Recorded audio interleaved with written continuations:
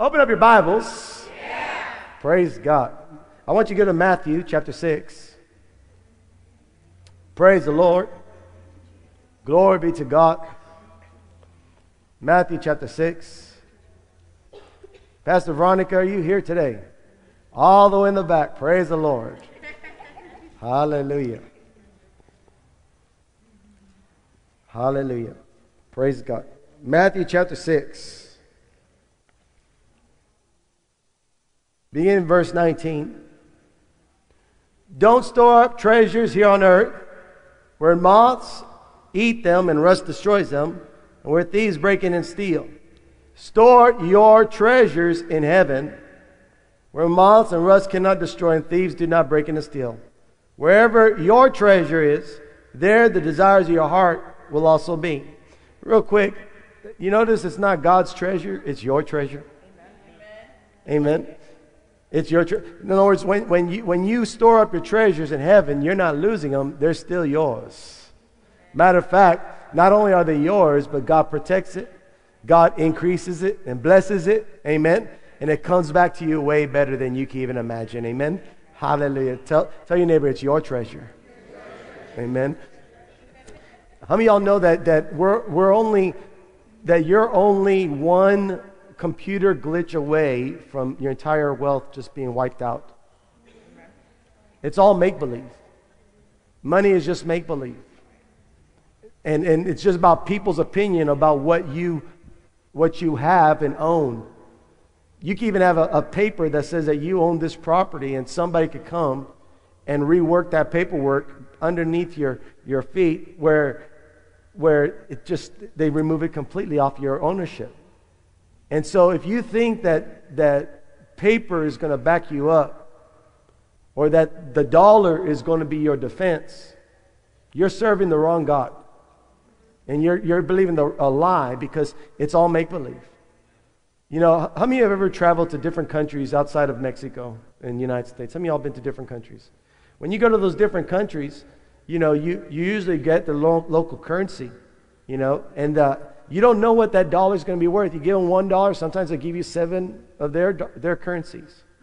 I went to Uganda, and at the airport, I gave them $100 to change, and they gave me 300,000 shillings. I looked at all that currency. I was like, I'm rich. It's just make-believe. Amen. Hallelujah. It's just paper. Amen. And so don't serve money. You have to serve God. In verse 22, it says, your eye is like a lamp that provides light for your body. Where your eye is healthy, your whole body is filled with light. But when your eye is unhealthy, your whole body is filled with darkness. And if the light you think you have is actually darkness, how deep that darkness is. No one can serve two masters. For you will hate the one and love the other. You will be devoted to the one and despise the other. You cannot serve God and be enslaved to money. And all the church says amen. Amen. And so it talks to you about the eye, what you're looking at, what you're focused at, why you do what you do. If you're doing it for money, you're serving the wrong master. You're not serving God. You're serving money. And money makes a terrible master. It never offers you the joy and the peace that you think you might need or desire. Only God can give you peace and joy and satisfaction in life. Only God can take you to a place of complete blessing. What good is having a house if there's nobody in that house to enjoy it? What good is having money if you don't have health? What good is having the wealth of this world if you're lost and on your way to hell? Can't serve God and money. No one ever goes to their grave and on their deathbed and calls all their family together. Children, I have to tell you one thing that I regret. I wished I worked one more day. Nobody. But every one of us would want to know that we lived our life enjoying our family and being a blessing to our community and serving the Lord. Amen. And so you can't serve God or money. You have to choose the one you really serve. The one that Lord. The Bible says your eye is a lamp. So if your eye is singular, if your eye is focused on the things of God, great is the light. You're always thinking, praise the Lord. You're always thinking, God, yes, I'm going to do the will of the Lord. You're always thinking, what can I do to serve God? You're waiting for the Holy Spirit to speak to you, and you are excited about the future. But if your eye is about money, you're always thinking about the deal. You're always thinking, what can I do to convince this person that has something to get it out of their pocket and put it to me? And what can I do to get this person to sign away their future so that I can own and possess their wealth? Not just today, but in their future. For the next 5 years, they'll work for me. That's slavery. That's debt. Amen. The Bible says, owe no man nothing except for the debt of love. And thank God Jesus knows how to set us free. Amen. He knows how to set you free from debt. Some of you might be facing debts that you can't pay right now, and you're thinking, I didn't know. I made mistakes. I got out of debt, but then they sent me a credit card that had my favorite football team's name on it. I just had to use it. Or they showed up with this new car, and I just had to do it. And some of you are facing those things. If you will take your debts, and I'm going to give you this. I'm going to go on with the word. This is not just about debt, but I'm going to give you a secret on how to get that debt paid off. How many of you want to get the secret to get the debt paid off quickly in Jesus' name? You ready? If you would get that debt, grab that piece of paper. And even tonight, you can't wait for 2 weeks, 3 weeks. You have to do it tonight. Amen. If you were to grab those pieces of paper, because if it doesn't move you now, that means it's not real. Amen. But if it moves you now, that means you have faith that something's going to happen. Amen. And so grab those pieces of paper that has all the debts, car loans, student aid, student loans, credit cards, whatever it is. Get all those pieces of paper that tell you what you owe, mortgages, whatever it is. Amen. How many of you believe that God could pay off your mortgage? Yes.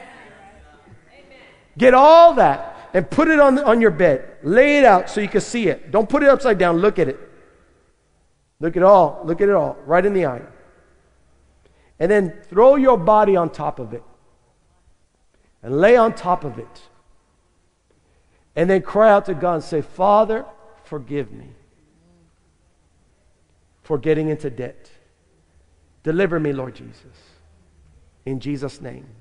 And as you do, watch how quickly God will run to your defense. Watch how you'll start getting notices that things were canceled. Watch how you'll see increase that will come into your hand, but it's not for you to eat. That money comes in. It's for God sent it in so that you could not only be a blessing, but pay off that debt, and watch how it'll go quickly in Jesus' name. Amen. How many of y'all believe that will work in Jesus' name? Amen. I mean, you could be like the rest of the disciples, say, I can't walk on the water. This ain't going to happen. Or you could be like Peter and say, well, Jesus there, I'm going too. Amen. Hallelujah. Do that tonight. Amen. Everybody say tonight. Hallelujah. So it says you cannot serve God or money. Amen. That was not my message today, but it's part of it. The title of my message tonight is Don't Work for Laban. Don't work for Laban. Amen. Now, if you can, go to Genesis chapter 28.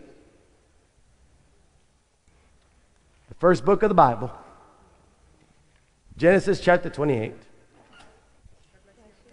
Oh, you're going to be blessed today. I'm so excited about this word. Amen. Hallelujah. Genesis 28, beginning verse 10. Meanwhile, Jacob left Beersheba and traveled towards Haran. At sundown, he arrived at a good place to set up camp and stopped there for the night. Jacob found a stone to rest his head against and lay down to sleep. As he slept, he dreamed of a stairway that reached from the earth up to heaven.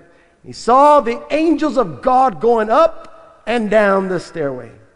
At the top of the stairway stood the Lord, and he said, I am the Lord, the God of your grandfathers, Abraham, the God of your father, Isaac. The ground you are lying on belongs to you.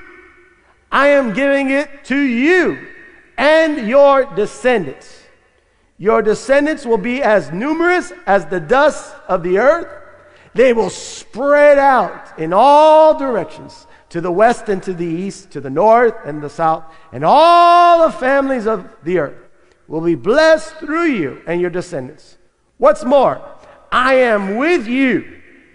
I will protect you wherever you go. One day I will bring you back to this land. I will not leave you until I have finished giving you everything I have promised you. How many of you agree that Jacob just got blessed? Amen. He just got blessed. God showed up and said, listen, this is something that I promised to your father that was going to happen in his life and in your life too, and in your children's life. I'm going to do this for you. I'm going to bless you.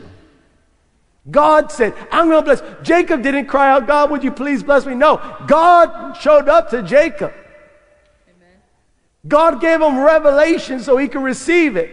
He shouted down from heaven and said, hey, Jacob, I bless you. I bless your kids.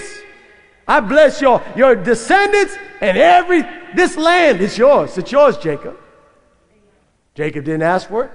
He didn't cry for it. God just chose Jacob and said, I'm going to bless you. Because you're your daddy, I'm blessing you. Amen. The Bible says that when we have given our life to the Lord, we've been adopted into the family of God. Amen. And so we have a new family. We are now part of the family of God, and we're also part of the family of Abraham. Amen. God said, I'm the God of Abraham, Isaac, Jacob, and Kevin. Amen. You now have a father. Amen. Say, he's the God, of Abraham, Isaac, Jacob, and then give your name.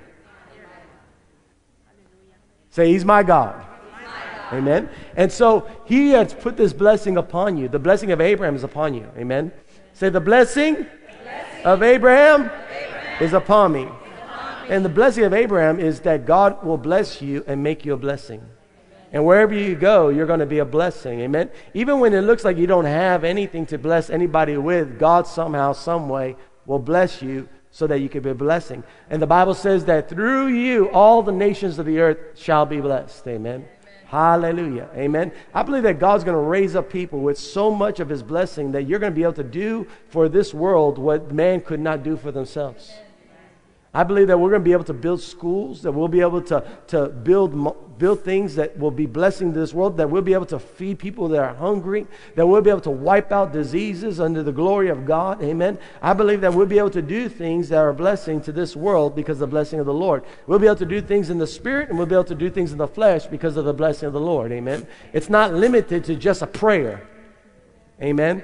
The Bible says through you all nations will be blessed. I speak this word over your life because I believe that the curse of poverty is broken off this Rio Grande Valley forever. And I believe that you're going to be the generation that's going to walk into that blessing in the name of Jesus. Amen. That through you, your children shall be blessed. Your grandkids shall be blessed. Amen. The Bible says a good man leaves an inheritance for his children's children. Amen. I believe that we have some good men and women in this place that are going to leave inheritance for their children's children's children. Amen. Hallelujah. And so Jacob was blessed. Everybody say Jacob was blessed. Jacob was blessed. Now Jacob was on a mission. He was sent to a land to go get a wife. The Bible says he who finds a wife finds a good thing. Amen. And so he went to his uncle's house that he didn't know about. And while he was over there, heading that way, there were shepherds getting ready to give water to the sheep. And he asked about his uncle, and they said, yeah, he's doing good. And right when he was talking to the shepherds about it, another shepherd showed up, but this was not a male, it was a female. And the shepherd's name was Rachel. And Rachel was bringing the sheep to the water. And the other shepherd said, hey, that's his daughter. Jacob's thinking, that's who I came looking for. The Bible says that he loved Rachel. Now, I understand that we're supposed to be holy, right? But when you read the Bible, it says that he fell in love with her because she had a good figure. Amen? Hallelujah. Amen. So, that she had a twinkle in her eye. Amen. Now, she had another sister, an older sister, but there was no twinkle in her eye. That's what the Bible says. It literally says there was no twinkle in her eye, In other words, she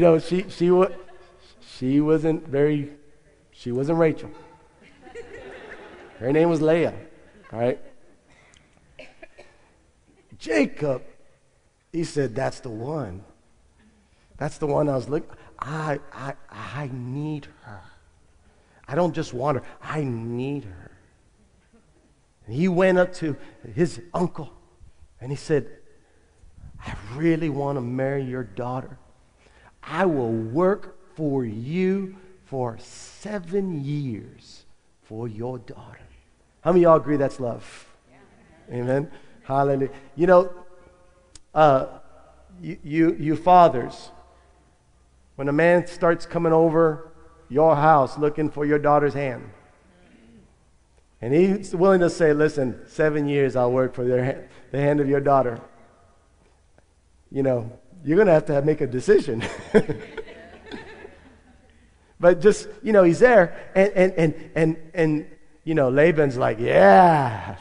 And the Bible says that everything that Jacob did, taking care of the sheep, that Jacob was so good and so blessed. Why was he blessed at taking care of the sheep? Why did the sheep grow? Why? The Bible says that he made Laban very wealthy, taking care of the sheep. Why? Was it because Jacob was just very talented? Was it because Jacob was just a really good guy? He had all the skills to be the greatest shepherd in the world? Why was Laban blessed? Because of the work of Jacob.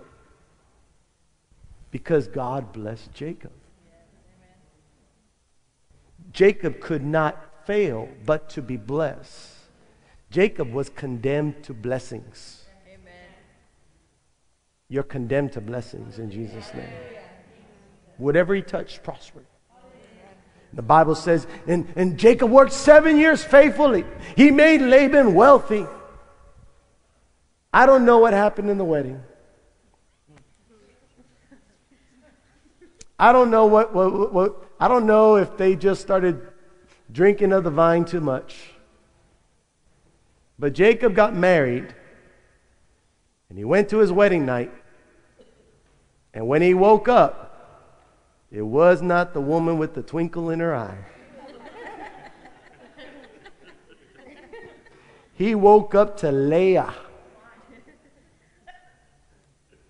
He runs to his father-in-law. Hey, my uncle, I worked 7 years for Rachel. Now I'm married to Leah. That wasn't the agreement. The uncle made up an excuse. Yeah, but she's the older one. It's not good. It's not a tradition to the younger one to marry before the older one. He says, listen, you're a good guy. I'll tell you what, I'll make you a deal. If you really want to marry Rachel, work for me 7 more years. But Rachel had the twinkle in her eye. He agreed to it. He worked another 7 years. The first 7 years, the Bible says that he loved Rachel so much that the 7 years that he worked for her were just like that. The first 7 years it was like a day. But now he had to work another 7 years. And at the end of those 7 years, now he's married to Rachel. Amen? But so he goes to Laban. I'm going someplace. Come with me to children's church today. Amen. After all that, he goes to Laban. He says, listen, I made you wealthy, very wealthy. But what about my house? What about me having some wealth and me building up wealth for my family? And he makes out a deal with him. And Laban is like, yeah, you made me wealthy. 14 years of serving, You're the man, Jacob. Yeah, you did. Whatever you want, whatever you want. You blessed me. You did really good for my house. You did some good stuff for us. Whatever you want. We're so thankful. We're so thank you for your 14 years of dedicated service to this company of Laban Incorporated. You have really done a good job working for us, and whatever we can do to be a good blessing to you. Whatever you want, so that you can have a little bit of the wealth that we have. Tell me, what do you want? And Jacob said, okay, this is what I want. You keep the perfect sheep. Just give me the ones that have the spots, that are black, that are colored.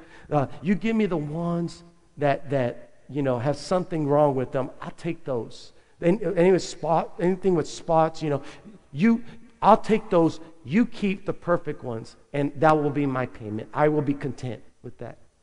And Laban's thinking, that's a good deal for him. So he says, okay, Jacob, you can have all the spotted sheep. All the sheep that are not white, you can have those sheep, and I'll just keep the ones that are perfect. But you know what Laban did? After he made the deal, Laban told his sons, he said, listen, this is what I want you to do. I want you to remove all the spotted sheep from the herd. And then I want you to take them on a 3-day journey away, so that when Jacob goes out to grab the spotted sheep, he finds no sheep. Isn't that terrible? He says, okay, you can have it. But then he says, just get rid of them so that he can't even find them. That's terrible. But you know what Jacob did? He didn't get discouraged. When he saw that there was no more spotted sheep, God had told him what to do. He had put something before them as an image. And when they began to conceive, they saw the stripes and the spots, and they began to conceive, and the babies that were born were all spotted and colored. Amen. Where all the perfect sheep, they eventually died away. And all the sheep that were alive were only the ones that had spots or wrinkles or colored. Amen. The Bible says that Laban just took all the sheep. Pretty much they took all the wealth. Where Jacob just took all the wealth. Where Laban was like, you took all my wealth. You took all those things. When Jacob talked to his wives about this deal, he says, time for us to go. Your father's angry at us because now we got everything. Jacob told his wives, he said, listen, even though all those things happened where your father was causing us destruction and stealing from us, and he changed my wages 10 times. He changed my wages 10 times. He wanted to keep us in poverty while he became blessed because of the blessing of God upon my life. Even though he did all those things, God gave me a dream and showed me what to do. God told him exactly what to do, and if he just did it, those sheep were going to come out the way that they now belong to him. Amen. I'm telling you this because if you live your life following man, serving man, they will always change your wages. They will always steal from you. And the system that you're a part of will always put you down instead of lifting you up. It's not a coincidence, right? When you think that you're getting to a place of blessing, something happens. You get into a car and you think this is the car. Oh, it has a twinkle in its eye. I need this. I dedicate the next 6 years of my life working for you. And you worry, and then you struggle, and you work and work and work, and then it's paid off, but then the next month it breaks. And you got to look for another thing with a twinkle in its eye. For another 7 years to serve it. And you're always serving something. You're always serving something. And what it does, it puts you in chains so that you cannot serve God freely. I can't tell you how many people that graduated from Bible school, that went to Bible school with me, and I see them today and I say, bro, how you doing? Are you preaching the gospel? I remember you saying that you're going to do crusades over there, that you were going to do this, and you were going to establish the work of God. You're going to build a church. And they would look at me and they say, yeah, but I just need a few more years to build up some wealth so I could do that. And they don't realize that they had just been put in the trap of the devil to keep the gospel from coming out of their mouth. I know worshipers, some of the greatest worshipers, that when they begin to sing, the glory of God comes down. People are healed. Prophetic words are being declared. The lives of people are transformed. Devils are being rebuked. They carry such an anointing upon their life, but they don't have any time to worship God now because they're too busy trying to build some sort of wealth to put food on the table. When Jesus said, seek ye first the kingdom of God and His righteousness, and all these things shall be added to your life. Amen. There are people that God is calling you to become great businessmen for the glory of God, that He could prosper and bless for the giving and the preaching of the gospel. And there are people that are called to preach and to speak and to go and do. You cannot allow the systems of this world to keep you from doing what God called you to do. Amen. You might be in the godly business. God wants to raise you up, to prosper you, to bless you. He wants to make you into a millionaire so that you could give and be great in serving the Lord in your ministry. But you cannot compromise your integrity and your character to try to do what God called you to do. There's always going to be something that's going to try to attack you from doing what God called you to do. To keep you from the call of God for your life. Jacob was called by God. He said, through you all the nations were going to be blessed. But even though the blessing was upon him, he could not see himself being blessed, so he began to live like everybody else. You need to stop living like everybody else. You are not like everybody else. You are a disciple of the Lord. You are anointed by the Holy Ghost. You are saved. Your name is written in the Lamb's Book of Life. You need to start living like more than a conqueror in Jesus' name. Amen. Where God is everything to you. Every day, I want to do the will of the Lord. Every day, I'm going to serve God. I'm going to serve God in my work. I'm going to serve God in my home. I'm going to serve God in my community. But it's my devotion first is to the Lord. I'm not going to do it the way everybody else tells me to do it, because the way everybody else tells me to do it is going to put me in slavery. Because the only thing that everybody else is after is the things that I might have in finances. Their eyes are bad. They worship the God of money, not the God of the living Savior. Amen? And if you're not worshiping God, living for God, the living Savior, and your eyes are focused on mammon, and your eyes are focused on the things of this world, your eyes are focused on money, you will compromise your family, you'll compromise your integrity, you'll compromise your ministry, you'll compromise your future, and instead of fulfilling the plan of God for your life, the enemy comes in and just wipes you out by putting debt on your life, and next thing you know, you're a slave. You are not a slave. You are a son. Amen. Amen. God's made you for more than that. Amen. You have to choose to say, I'm not going to work for Laban no more. Tell your neighbor, I'm not working for Laban. Amen. I know Rachel is beautiful.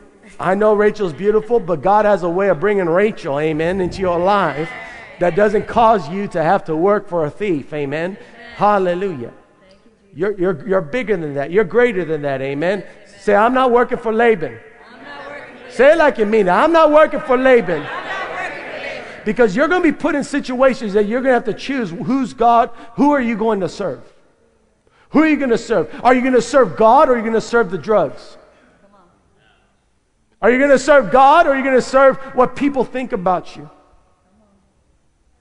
Are you going to serve God? Listen, politicians need to choose. Are you going to serve God, or are you going to serve your party? Am I going to serve God, or I'm going to serve this person? I serve the Lord. And you have to make that decision. I serve God. Because the thing that the devil does is he is only interested. The Bible says he steals, kills, and destroys. What is he doing? What is he stealing? What is he killing? What is he destroying? He's stealing and he's killing and he's destroying your time. Your time. When Bishop Wafula came to the United States for the first time, it's so funny, you know, when I go to Africa and I meet different ministers, you know, the world doesn't really know them, but in their land, God is really using these men and these women greatly. Bishop Wafula has over 700,000 people in his ministry. Ain't that incredible? And so, he calls me up one day. He says, Pastor Kevin. Actually, he talks to us, Pastor Kevin. Where are you? I say, I'm at home. In Texas? Yes. I'm coming to see you, brother. Where are you? You in Mombasa, Kenya? No, I am in Colorado. I am coming to see you, brother. I said, brother, South Texas is far from Colorado. If I just have to come to see you and hug you and leave, I am still coming. I said, come on over, brother. And he showed up just to hug me, spend time together. Because it was the first time he was given permission to come into the United States. He tried to go to the UK, and the UK told him no, that he could not go to the UK. So he applied for the US, and the US gave him a visa. And so now he preaches. He says, for those that say no to you, you shall supersede them. UK told me no, but the US said yes, so I superseded them. I love it. I love it. And I remember spending time with him in Mombasa. And I told him, brother, we're going to do some things together. We're going to do crusades. We're going to serve God. We're going to minister together. And he looked at me and says, yes, while we're strong. And I was thinking about that. Because I know a lot of ministers that it's very difficult for them to do the work of the Lord because their bodies have already become weak. They've already gotten older. It's very difficult. They don't have the time. They don't have the strength. I remember my first trip. I flew over 100,000 miles on my first trip, going to every kind of nation, every part of the world. That takes endurance. That takes strength. Only God can give that. Amen. And if you would look at your life, if you realize that the enemy has stolen too much of your time. There are people that don't want to get married because, well, what if I make a mistake? Well, what if it's perfect? What if it's the will of God? Listen, I guarantee you're going to make a mistake anyway. People don't even want children. They don't want to build anything. They want to build a career. For what? So that someone could say, thank you for working for us for the past 14 years of your life. Whatever you want, and then they end up taking it. They give you a watch.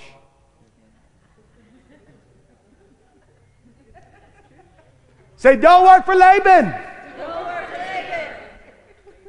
You're not too enthusiastic. I think I need to go a little deeper in the Kool-Aid today. I don't understand why people don't want to get married.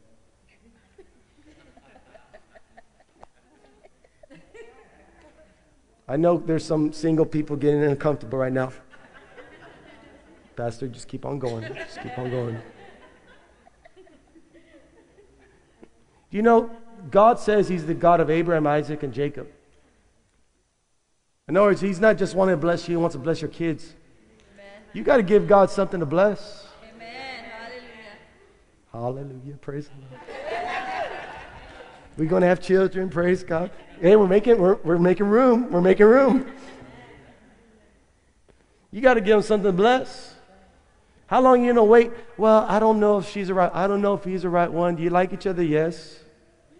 Does she smell good? Yes. Does she love Jesus? Yes. Sounds like the right one to me. Amen. I remember John Osteen when he was talking about. He said John Osteen, Joel Osteen's father. he was talking about, he says, I don't understand why everybody has to go to premarital counseling. Premarital counseling. He says, when I met Dodie, I didn't need premarital counseling. I needed Dodie.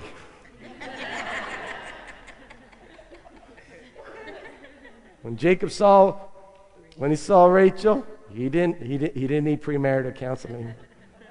He needed Rachel. And it takes time to grow the marriage. It takes time to become, where you guys know each other and you're able to build, and it takes time. It's going to be difficult at the beginning, and you understand you have years of learning and they have years of learning, and you're both learning how to grow together. That's normal. That's why the body of Christ and the family need to encourage them to say, okay, it's good. Yes, you had an argument. All right, now go home. Amen? Why? Because God wants to bless your kids. He wants to show you His goodness, His faithfulness. He wants to make you into a strong man of God, that you could put godly character and integrity into your son and your daughters. He wants you to be a strong woman of God that could show your daughter what it is to be a woman of God, a woman of virtue. It's not a coincidence that our society is so broken, because nobody's getting married. Nobody's blessing their children. Everybody's working on building a career, and then they get angry when the business that they thought that they were building ends up going bankrupt. Yeah. Come on. Those things could die. It's just money. It's just that. It comes, it goes. God blesses. But God wants to bless you. He wants to bless your family. He wants to bless your kids. Give them something to bless. Amen? Amen. Hallelujah. All the single people get very quiet today. Because you're not made to work for Laban. Every time you work for Laban, working for yourself, working for that company, working for something that's shiny. Every time you dedicate your life to living for that, all you're doing is destroying the years when God wants to use you to be a blessing to others. Amen? And you need to start changing that. You need to start declaring the blessing of God. If you're single, you need to begin to say, Lord, thank you. You're the one that's bringing me that wife or that husband. You're raising them up. As you are changing me, you're changing them, Father, and they're coming into my life quickly in Jesus' name. Amen. I mean, if I was single and I had not been married, if I was single, every girl I meet, I'd be like, how you doing? Are you Rachel? No? How are you doing? I'll be making my intentions known. I'm looking for a wife. I want to have kids. I want to build a family. This is my ministry. Amen. And she said, oh, that's just too much. Good, you're not the one. I talked to one friend who travels all over the world. He travels all over the world. And he's like, man, I'm just looking for the right one. I'm just looking for the right one. I said, bro, you've been to all these countries. And you still can't find the right one? Right one?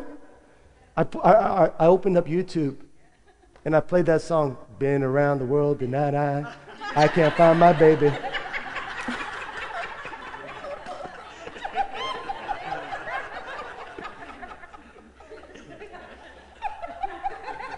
I didn't even leave the valley. I found mine in Harlingen.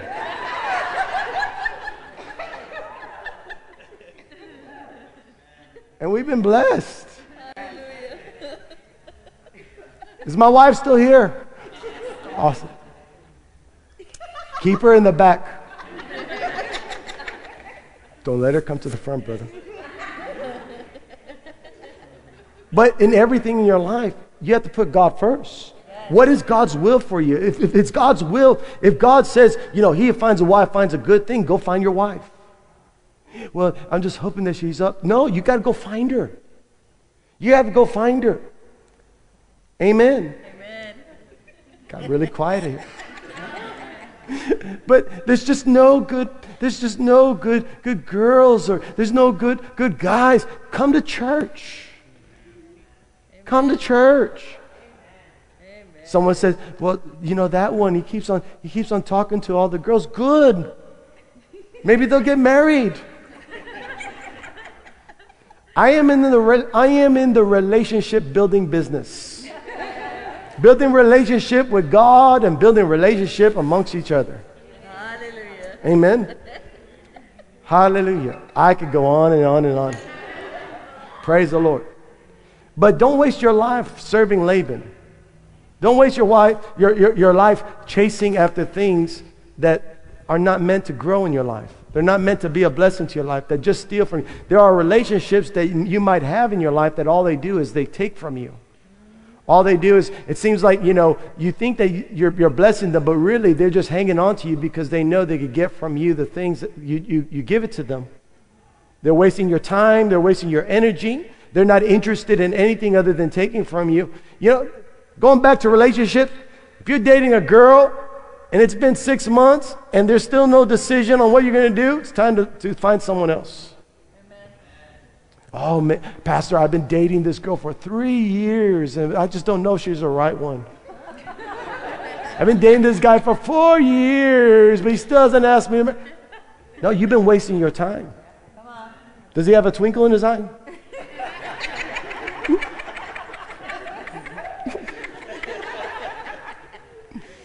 Hallelujah. Amen.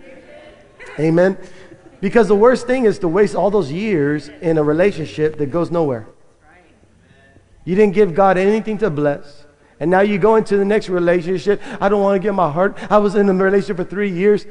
That's your fault, not my fault. 6 months into it, you should have known. Amen.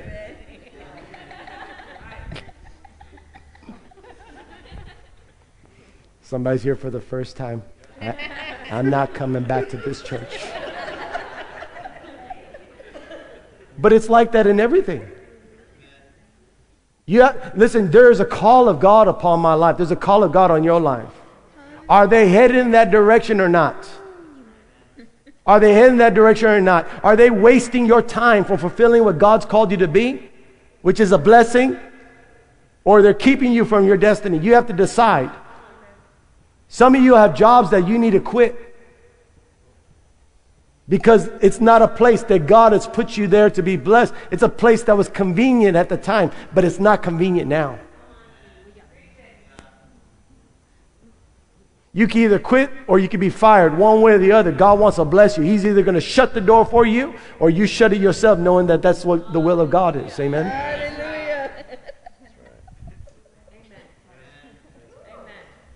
We're not working for Laban. We're working for the Lord. Amen. I want God to bless me. I want God to bless me. Then obey Him. Yes. When my father was called to the ministry, he was the #1 salesman in his industry in the entire United States. And God said, quit your job. Work for me. He went home, told his wife, Ada, I'm quitting my job. I'm going to preach and serve the Lord all the days of my life. Amen. 7 of us in the family, 5 kids. And now no job, but every day he would wake up. He would get dressed in the morning. And he would leave the house. My mother would say, where are you going? I'm going to work. You don't have a job. He would leave in the morning, come back in the evening. Every day he did that. What was he doing? He went to the Bible bookstore, began to read the books. They would let him read whatever book he wanted to read as long as he didn't bend the covers. He was preparing himself for what God had called him to do. He could have kept on working as a salesman and making money the way he was making it, but that wasn't the will of God for his life. He decided, I'm not working for Laban, I'm working for the Lord Jesus Christ. Amen. He had no open doors. He had no invitations. He had no place to go preach, but he had a call.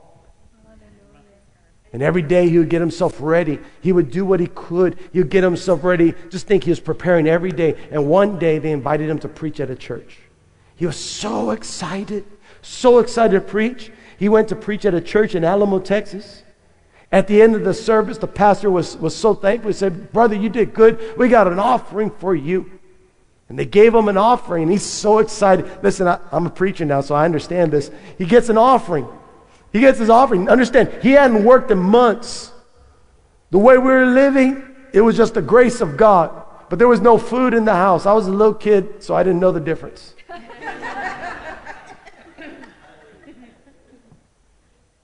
He knows he can make money in sales, but that wasn't the call of God in his life. So now he went to preach at church. He's getting the first money. He's thinking, I got an offering. He opens up. It was $9. He gave God thanks. He said, Lord, thank you. I could go buy some milk. I could buy some bread. I could bring a little bit of food home. He's driving home, and God speaks to him. God tells him, take that offering and give it to your pastor. My dad says, Lord, rebuke the devil. Get thee behind me, Satan. I don't listen to the voice of the enemy. But God kept on speaking to him. Give that offering. Give that offering. My dad was hungry and he decided, I'm going to buy a little bit of chicken. I'm going to go to the church of the chickens. That's what he says.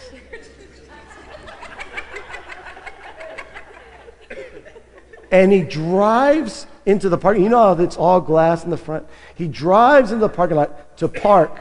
And right when he parked, he looked up and his pastor was sitting right by the window eating chicken. My dad wanted to put it in reverse and leave. But his pastor's son said, Hey, Carlos! My dad took the envelope, put it underneath the seat, went inside and ate his pastor's chicken. Afterwards, he looks at his pastor and says, Pastor, I have to obey God. So he goes to the car and he gets the envelope. He says, the Lord told me to give you this. He gave him the offering, the only money he's had in a long time. He's driving home and he's thinking, my wife is going to kill me. Hadn't worked in a long time. There was nothing coming into the house. And I had the opportunity to buy milk and bread. But now I gave away the offering. She's going to beat me up. He gets into the house and he smells food being cooked. He goes into the kitchen and he sees food all over the counters. He said, Ada, where did you get these groceries from? She said, there was a woman that knocked on our door. She was at the supermarket and God told her to buy these groceries of over $100 worth of groceries and bring it to this house. You can live that way. Yes, amen. But you have to serve the Lord. Amen. Don't serve Laban. Amen. We are here today because one man served the Lord. Amen. Where will your children be tomorrow if you will just serve the Lord today? Amen. Hallelujah. Are you all blessed? Yes. Stand up on your feet.